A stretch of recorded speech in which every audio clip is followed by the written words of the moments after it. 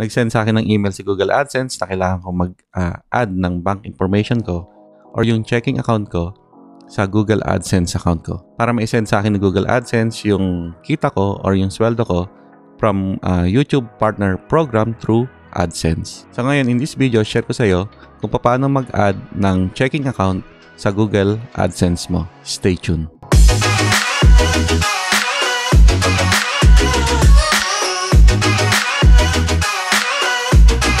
So, ngayon, inopen ko tong account ko dito sa Google AdSense. Yan.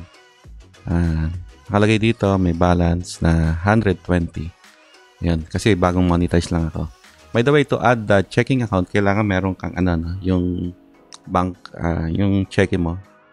Kasi kailangan mo yung routing number saka yung bank information. Yan. So, nakalagay dito, your payments are currently on hold. Action is required to release payment. Yan. So, click natin yung action. Yan, mapupunta tayo dito sa under payments. Yan. To receive payouts, please choose a valid payment method. Yan. So, nakalagay dito how you get paid at the payment method to receive your earnings. So, click natin itong add a payment method. Yan. So, ngayon, kailangan na natin yung checking account. So, lalagay ko rito yung name of bank. Yan. Ano yung pangalan ng bangko. Yan. Kasi nandito ako ngayon sa US.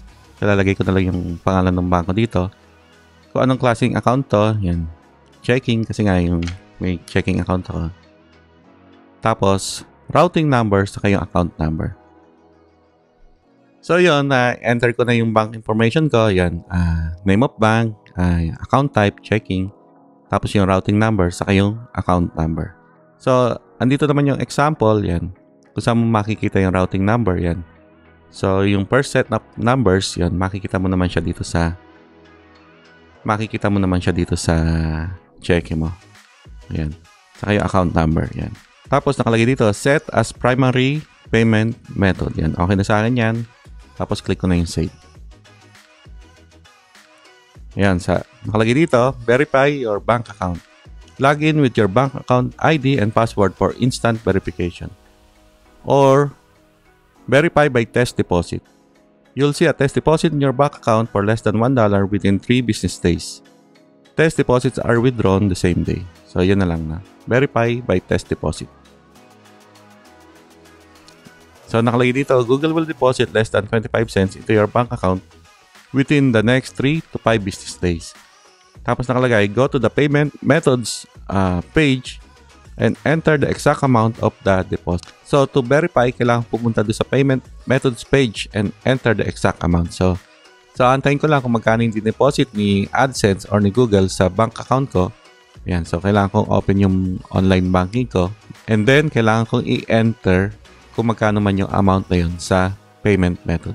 So, ito yung paraan ni Google para ma-verify yung checking account mo sa Google AdSense. So, click ko na itong got it. Yan. So, ngayon, antayin ko kung magkano yung isi-send sa akin ni Google sa checking account ko. Yan.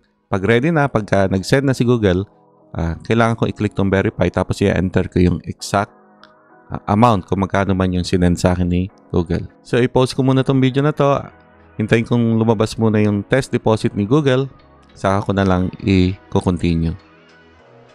Yun, after 1 day. Yan, after 1 day lang, nag-send na si Google ng test deposit dun sa checking account ko. So, yun ang gagamitin kong amount. Nagpadala siya ng 17 cents. So, ito yung gagamitin kong amount to verify yung bank information ko kay Google AdSense. So, open ko na ngayon si Google AdSense. So, ito, in-open ko na si Google AdSense. Ayan. So, dito sa payments, ayan, nakalagay dito yung checking account ko. Nakalagay verification pending. So, click ko na to manage payment methods or itong verify now. Yan. Verify by test deposit. So, verify a deposit from Google. Look for a deposit of less than 25 cents on or around July 6, 2021.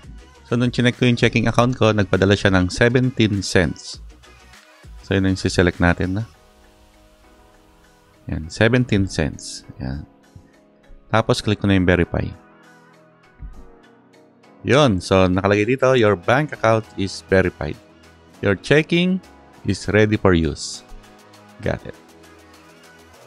So yun, ganun lang kadaling mag-add ng payment method or yung bank information mo. Tapos mag-verify na rin ng account mo dito sa Google ADSENSE. Thank you for watching. Again, my name is Reynold. Kung first time mo dito sa channel na to, please subscribe to this channel and click mo na rin yung bell icon para ma-notify ka every time may mga ina-upload akong video na katulad nito.